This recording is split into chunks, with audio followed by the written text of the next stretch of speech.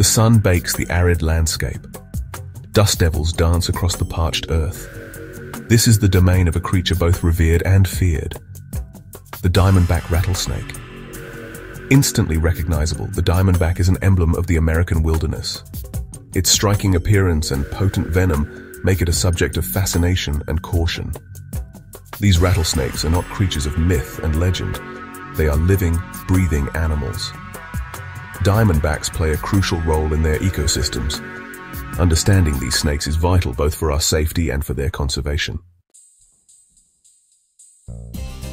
Two main species dominate the United States, the Eastern Diamondback and the Western Diamondback. Both share the iconic diamond pattern and venomous bite. However, subtle differences set them apart. The Eastern Diamondback is a giant among rattlesnakes. It is the largest venomous snake in North America. Its massive size allows it to take down larger prey. The Western Diamondback, while smaller, is no less formidable. It boasts a wider range and greater adaptability. Despite their differences, both species command respect. They are apex predators, shaping the delicate balance of their environments. The Diamondback Rattlesnake is a masterpiece of evolution. Every feature is honed for survival in a harsh world. Its most distinctive feature is, of course, its rattle. Composed of interlocking segments, the rattle produces a buzzing sound when vibrated. This serves as a warning to potential threats. But there's more to this snake than its rattle. Keeled scales, overlapping like roof tiles, provide protection.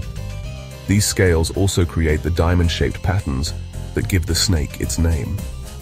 The diamondback's head houses a pair of heat-sensing pits. These organs allow it to detect warm-blooded prey in complete darkness. Section 4. Masters of Adaptation. Habitats and range. From the scorching deserts of the southwest to the humid swamps of the southeast, diamondback rattlesnakes thrive. They are remarkably adaptable. The Eastern Diamondback prefers pine forests, palmetto flats, and abandoned burrows.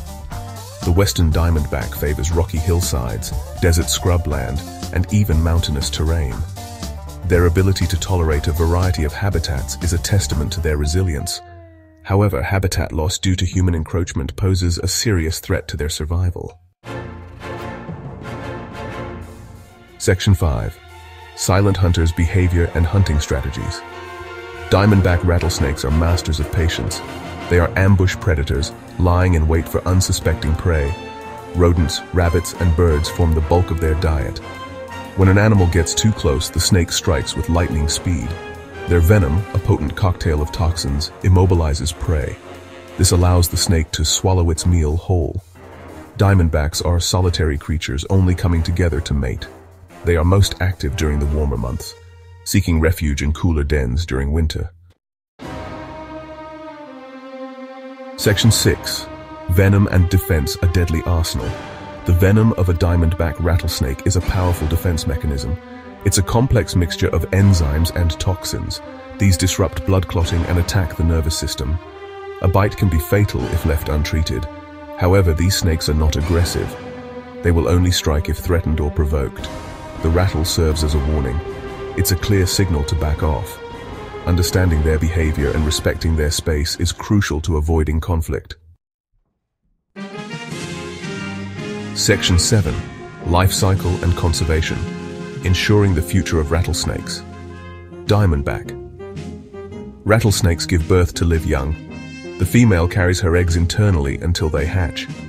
The young snakes are independent from birth. They possess venom just as potent as their parents.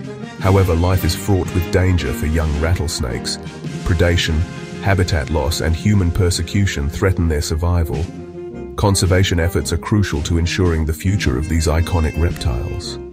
Education, habitat preservation, and responsible human behavior are essential to their well-being. Let us strive to coexist with these fascinating creatures, ensuring their rightful place in the web of life.